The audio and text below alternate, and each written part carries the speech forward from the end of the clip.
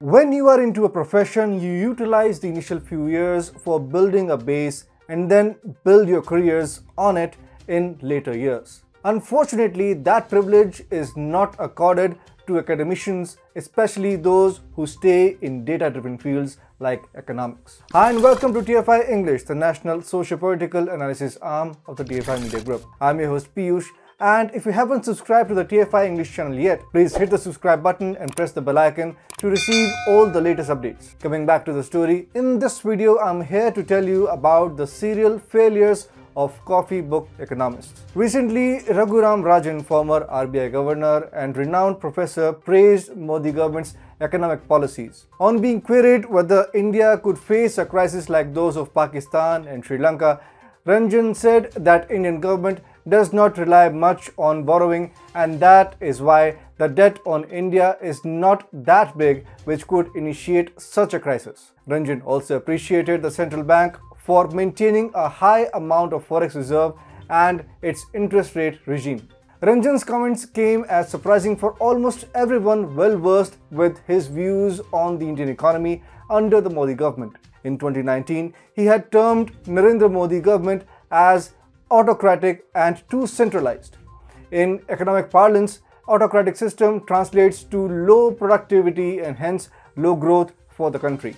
A few months later, when CAA and RC protests were at their peak, he pinned the blame for slow economic growth on the political and social policies of the Modi government. In the speech in which he appreciated India's economy, Rajan hinted that he agrees with leftist propaganda that minorities in India are turning into second-class citizens under the Modi government.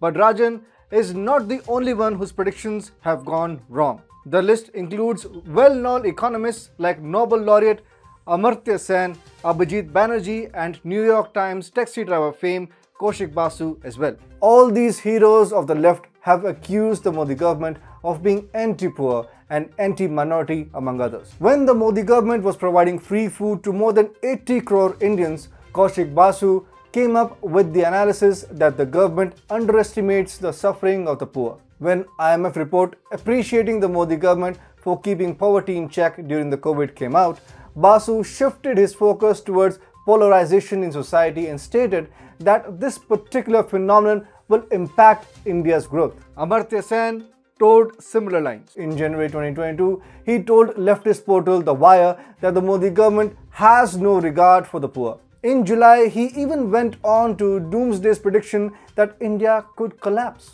The Nobel laureate is also scared like Amir Khan's wife. Another Nobel laureate, Abhijit Banerjee, went on to say that Indians are in extreme pain. It is pertinent to note that he cited his personal visit to West Bengal as an example and represented it as if it is the reality of whole of India. But the numbers as well as reality on ground falsify their predictions about India. In spite of the alleged anti-Muslim image, Arab nations are rushing to invest in India. India's FDI numbers are sound and business sentiments are strong. The poor, which these economists claim to be sympathetic to, are participating in the economic growth. But they are not able to correct their fault lines. Here is how they falter.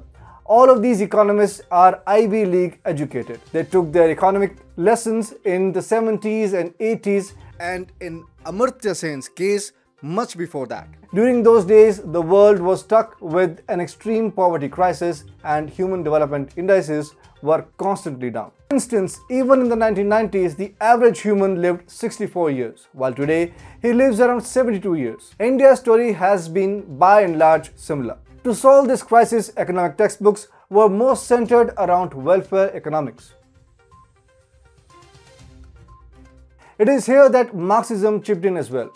While the original goal of welfare economics was to provide the poor with that much wealth so that they could become happy consumers of capitalism-driven products, Marxism provided these economics professors with a potential to become the messiahs of the poor. They did get power, but unfortunately for them, after poor people started to realize their own human development potential, they refused to participate in messianic revolutions. Now the proletariat of Marxism himself wanted to become bourgeois and governments of the day provided them with various schemes to fulfill this dream. What do you think the emphasis on self-employment, aka entrepreneurship, is all about? It is a symbol of human freedom not available to the majority of our ancestors. But old economists are addicted to the past and attention they get. Henceforth, keep on talking the same points. Another possibility is that parroting words like poor and minorities among other liberal philosophies has become second nature for them.